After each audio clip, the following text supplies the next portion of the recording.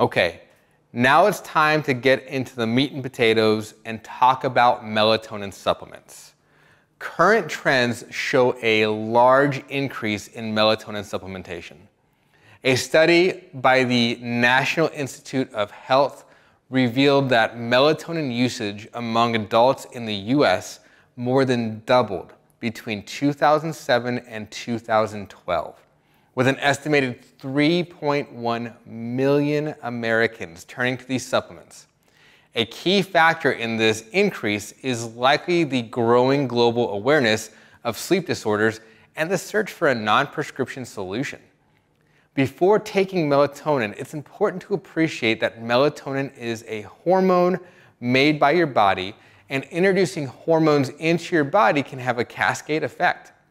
The Cleveland Clinic has published that melatonin supplements are not addictive, which by definition means you don't need to continually take more and more for the same effect. The Cleveland Clinic has also stated that there is no concrete evidence to show that melatonin supplementation will cause dependency on a supplement. But then they also have stated that there have not been any long-term studies done. So they're kind of speaking out of both sides of their mouth. Ultimately, it's important to keep in mind that the body is intelligent and self-regulating. And there is such a thing as too much of a good thing. If your brain is making melatonin adequately, and you introduce more melatonin by consuming this supplement, long-term there will be consequences. The National Center for Complementary and Integrative Health stated that the safety of long-term use of melatonin is lacking. So while melatonin might be natural, it doesn't mean you should dive into the deep end with high dosages and use it day after day. Most healthcare experts agree that if you're going to do it, start with low and go slow. Even though melatonin supplements can have doses as high as 10 milligrams, most people respond well with as little as 0.2 to 0.5 milligrams. It's always best to begin with a lower dose to gauge how your body will react and then adjust if necessary. And always, always, always consult with a healthcare professional before starting it. There are potential risks to melatonin supplementation. While melatonin is a natural hormone and might seem benign, introducing any substance into the body always comes with its set of considerations, especially when consumed outside of its natural context or in doses far beyond what the body produces. It's essentially to weigh the potential benefits against the potential risks, ensuring informed decisions. One potential drawback is feeling over-sedated. At its core, melatonin's job is to signal sleepiness. However, overconsumption can result in feeling bogged down and drowsy, where even the simplest tasks seem impossible. Beyond the inconvenience, this poses a real danger. Think about tasks like driving or operating heavy equipment. Response times slow down, which can lead to accidents. Another potential risk of supplementing melatonin is creating hormonal imbalance. Melatonin doesn't operate in a vacuum. It interacts with and sometimes regulates various other hormones in our bodies. Melatonin is a cog in the machine of our endocrine system, which comprises numerous hormones that regulate things that can be taken for granted, like growth, mood, metabolism, and reproductive health. When you introduce an external source of one hormone, even if it's naturally occurring, it can have a ripple effect on others. The most significant concerns have been raised about melatonin's potential effect on reproductive hormones. Melatonin has been shown to interact with the hormones that regulate the menstrual cycle, potentially affecting ovulation and fertility. High doses of melatonin might suppress the release of luteinizing hormone and follicle-stimulating hormone, essentially players in the menstrual cycle. Additionally, in men, high levels of melatonin might reduce the production of testosterone, potentially influencing sperm production and libido. As I said earlier, melatonin interacts with cortisol, the primary stress hormone.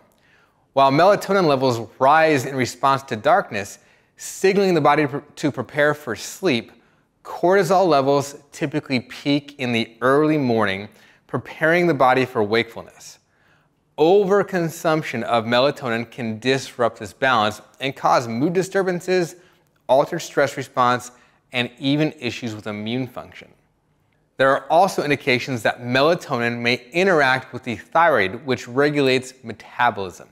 It's been suggested that melatonin can impact the release of thyroid-stimulating hormone and subsequently the thyroid hormones T3 and T4.